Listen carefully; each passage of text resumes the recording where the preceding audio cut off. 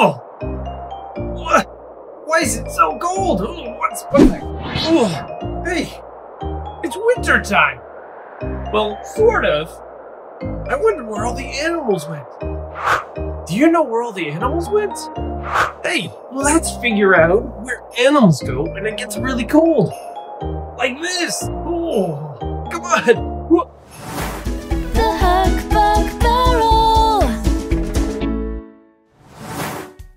Whoa, welcome back to the Huckbuck Barrel. My name's Jay, and it's so good to see you again. Welcome back.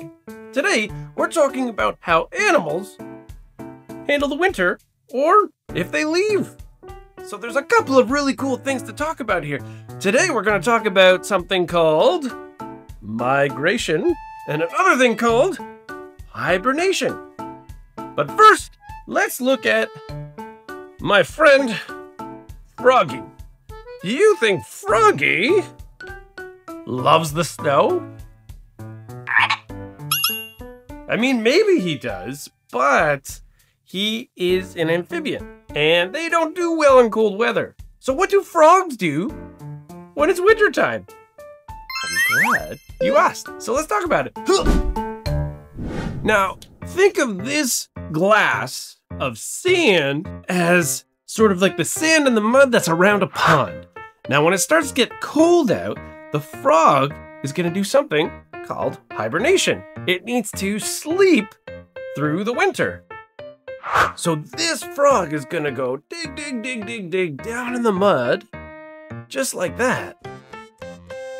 And then it's gonna slow down.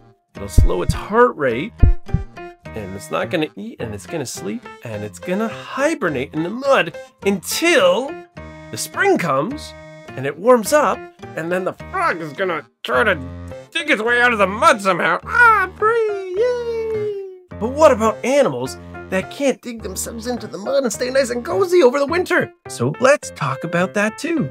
Now, some animals who can't dig themselves into the mud and be nice and cozy, they'll fly south. Yeah. So they'll buy a plane ticket and they'll say like, Hey, I'm gonna go someplace warmer. No, that's not how that works. But we have birds, and I have two little goslings here. I know they don't have big wings yet, but birds will fly south when it gets too cold so that they can live in a place that's really warm. And this is called migration. Birds migrate someplace where it's warm. But here's the really cool part, is that not all animals who migrate fly. Yeah, not all these animals are gonna be like, hey, let's go south and we'll take this plane. Some animals travel on foot, and some swim, like whales. Whales can migrate throughout the oceans. Okay, so let's go through this one more time. We have some animals that can hibernate, so they go into a sleepy state where they slow their bodies and they sleep throughout the winter, like frogs. We have other animals that travel, so they migrate to a warmer place so that they don't have to deal with the really cold weather. But what about the animals that stay here, that stay in the winter, that actually do well in the cold weather? Well, let's talk about that too. So I have here a log, some grass, some twigs, some dirt. And let's talk about what animals do when they stay here. Now, some animals, like rabbits and chipmunks and squirrels, they can hibernate, but they also are very active in the wintertime. So some might burrow into the ground, it's warm, so that they have a warm place to stay when it gets too cold. And others might create a den or a nest. And squirrels are a great example of this. They might make this nest, kind of like that, and they'll make it in a tree, and they'll make it out of leaves and other things that they find on the ground, and they'll have this place to stay. So the rabbits aren't gonna be in the squirrel's nest, but I don't have a squirrel with me, so. Yeah, this is warm too. Hey, this is warm too. And we've learned a lot of really cool things. We learned about migration, hibernation, and it's time to get hooked on a book. Let's get our hands dirty, or even more dirty. Come on. Okay, I'm just gonna go for it. Ready, set, look. Hey, that's not that bad. I'm getting used to this. Yeah. Hey, look at this. This is called Bote the Tugboat. Let's take a look. Come on. This is Bote the Tugboat by John Seymour. Bote the Tugboat is a kind and hard-working boat. He loves working at the harbor, tugging and towing ships, and watching the seagulls fly above him. But one day, Bote drifted too far from the harbor and was caught in an angry thunderstorm. The storm made Bote heave up and down, and the waves crashed hard against his sides. Crash! Bote was scared. He closed his eyes and hoped that he could stay afloat. When he opened his eyes, the sky was clear and sunny. Bote was relieved. But Bote noticed that he couldn't hear the ocean anymore, and instead of seagulls flying above him, they were flying around him. Bote looked around and saw that the storm had washed him up on top of a volcano. He needed to get down fast, or else the volcano might erupt and he'd be turned into a roast tugboat. Luckily, there were lots of dogs around the volcano, and they all came to help Bote. With a bark and an arf. The dogs helped Bote slide down into the ocean. Splash! Bote was happy to have made new friends. Bote began heading back to the harbor, but then a big hurricane fell from the sky. The hurricane rushed towards Bote, gobbled him up, and threw him high into the clouds. Whoosh! Bote was scared. He closed his eyes and hoped he didn't crash into any seagulls. When he opened his eyes, the sky was clear and sunny. And the hurricane was gone. Bote was relieved.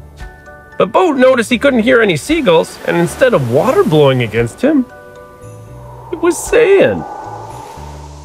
Bote looked around and saw that the hurricane had thrown him up on top of a canyon.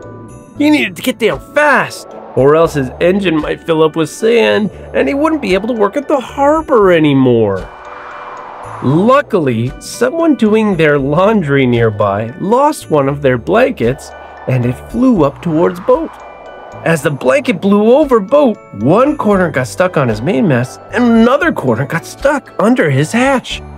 The blanket caught some wind and became a big sail. Bote sailed off the canyon and soared down into the river below.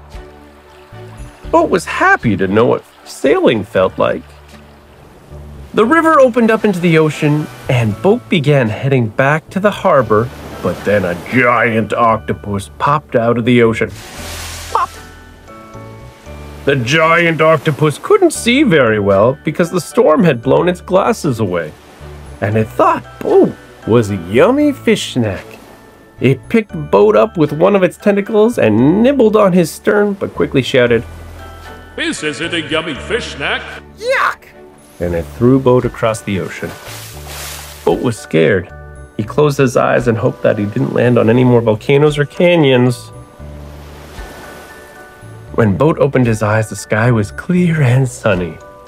Bote looked around and saw that he wasn't on top of a volcano, and he wasn't on top of a canyon, and he wasn't getting nibbled on by a giant octopus. He was back at the harbor. Bote was relieved. And as happy as can be, he went back to work, tugging and towing ships, and watching the seagulls fly above him. What a silly dream, he thought.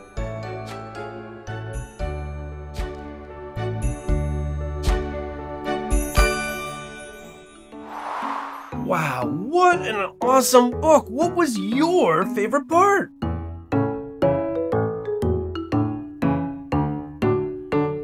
Yeah, I like that too. And my favorite part was when Bote got stuck on a volcano. That was so silly. So let's put this on the hookbook stand. Come on.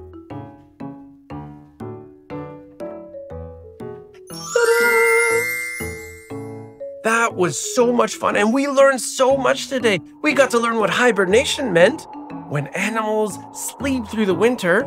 We got to learn what migration means, when animals travel far away so that they don't have to deal with the cold weather. I want to migrate. And if you live in some place that experiences different seasons, like Canada, then you can be on the lookout for different birds as they migrate. And a big one is geese like this. Whoa, look at them travel, and they travel in a V2. That's so cool. Wow, let me look.